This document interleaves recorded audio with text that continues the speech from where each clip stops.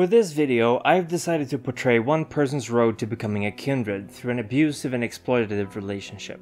My intention is to show that many vampires, especially those who are very good at pretending they're not, are by their very nature manipulative.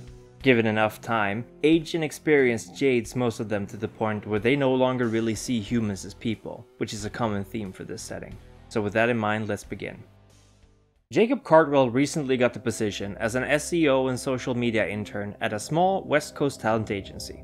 He's from out of town, although from where changes every time you ask, but like many others he came to California in pursuit of a career in the entertainment industry. And in just a few months he's helped boost the online presence of many of his agency's clients, and he's already rubbing shoulders with some pretty famous influencers.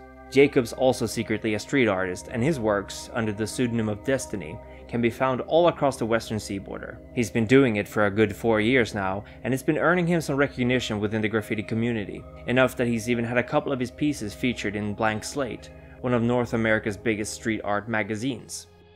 Jacob has been chosen by Jeanette de Moon de Cadillac, the local toreador Primogen, to become her latest progeny. Jeanette is looking to expand her domain online and has concluded that social media may be both a reliable source of revenue and of clan prestige. But having been born in the 18th century, Jeanette has a rather tenuous grasp of how the internet works. Jacob is the perfect candidate to teach her, and his artistic talent is the cherry on top. Jeanette has approached the local prince about embracing Jacob, despite having 3 other children already. Since Jeanette is not just a Primogen, but also Toreador, a clan with great influence in this particular part of the US, it doesn't take much more than that, and a few subtle threats, to convince the prince that she is in the right. Toreador are considered the artists and socialites of kindred society.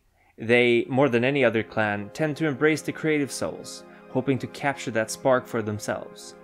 But for some reason many kindred gradually lose this creativity that so much defined their mortal lives, growing stale and unimaginative.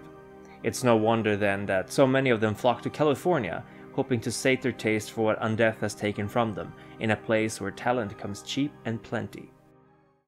So with the prince's permission obtained, Jeanette sets her plan in motion. Within a day, Jacob loses everything. His job, his friends, and his future, as he's publicly arrested on charges of willful destruction of public and personal property, as well as burglary. He spends a night in jail, is booked, and then told to appear before court at a later date for his sentencing. Jacob does not make that appearance, vanishing that same night, and a month later a report is quietly filed of a John Doe dragged out of the local river. The body is later identified as being the missing Jacob Cartwell, but only through matching dental records, as the body is too badly decomposed to otherwise be identified. Being nearly 300 years old, Jeanette has learned to leave very little to chance. Now, not only has Jeanette severed many of the ties that might compromise her hold over her future child, but she has also made sure that he will feel forced to remain under her protection. Should he attempt to reveal that he's actually alive, he will most likely be facing time in prison. For Jacob, or Destiny as he now calls himself, Jeanette appears as a helpful Samaritan. She provides him with food, hospitality, and a genuine interest in his art, and what follows is a month-long period of careful grooming. Destiny slowly begins to warm to his mysterious benefactor, all the while she carefully studies him, performing her final evaluation before she decides if he's a suitable candidate for the embrace. Destiny's growing affection is also strengthened by the small amount of Jeanette's blood that she is feeding him, creating within Jacob an artificial desire as she turns him into her ghoul. This blood bond, if performed repeatedly, can be so strong that a thrall may even kill themselves should they be facing the threat of isolation from their regnant. The blood also has a mildly intoxicating effect, and during this time Destiny creates some of his most creative and wonderful art pieces. It is an intensely emotional and vulnerable period in his life, which Jeanette takes full advantage of. And when finally the time for his embrace comes, it seems romantic to Jacob. After a night of deep conversation and a pleasant dinner, although Jeanette isn't very hungry, the two make love. But in the cusp of their passion, she drains him of blood and feeds him a small amount of hers in return. The process of death and rebirth is a powerful experience, potentially the single most potent any kindred will ever experience. Pain mixed with pleasure, and many kindred recall seeing a light in the distance as they arrive at death's door, only for it to be snuffed out as they are yanked violently back to consciousness.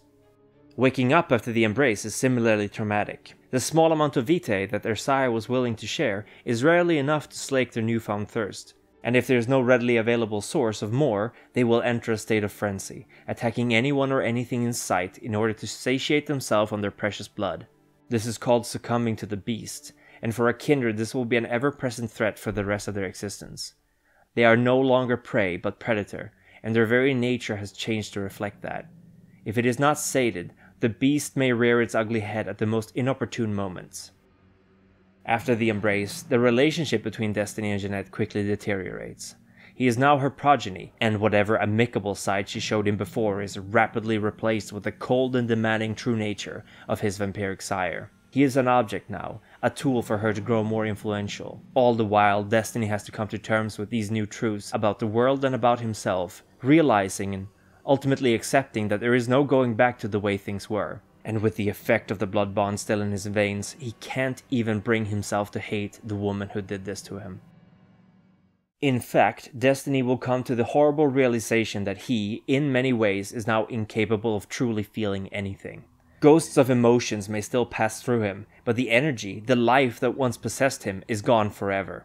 Instead, he will feel empty, and as time goes on, he will find it harder and harder to relate to the mortals he once belonged to. He will shun the places he used to visit, worried he may run into people from his previous life, and even if he desires to reach out to his family, fear of putting them and himself in danger will stay his hand. Only the hunger drives him now. It is always there, always reminding him of its presence. It will be Jeanette who will teach Destiny how to hunt and how to behave. The fourth tradition of the Camarilla demands that until he is acknowledged as a neonate by the prince, he is Jeanette's responsibility, and it falls upon her to make sure that he does not threaten the masquerade. Jeanette will of course personally ensure this before she introduces him to the prince, but other sires might not take as active a role. They might instead guide their children from the shadows, or not even help them at all, seeing it as a form of final test to ensure that they have what it takes to make it as a kindred. And somewhere in all of this, Destiny has to do what he was chosen for. Unsurprisingly, educating a centuries-old vampire in the workings of social media soon proves itself a fruitless endeavor, and he is instead left in charge of managing things as her interest quickly wanes. Paradoxically, he is given more freedom and power than ever before in his career, managing his sire's vast assets. Yet it comes with a gilded cage in which he'll stay until she considers his work done, if it ever is. This is just one of the ways that someone could become a kindred. Every embrace is unique, but rarely is someone ever embraced without reason. A lover may be embraced so that eternity will feel a little less lonely. A friend might turn another to spare them from a life-threatening disease. A stranger might need more bodies for their cause. In the world of darkness, every additional vampire created is another potential rival for prey and power. Your character's embrace might never become a topic of discussion in your game, but it can serve as a powerful tool informing your character's views of undeath, mortals, and of course their sire.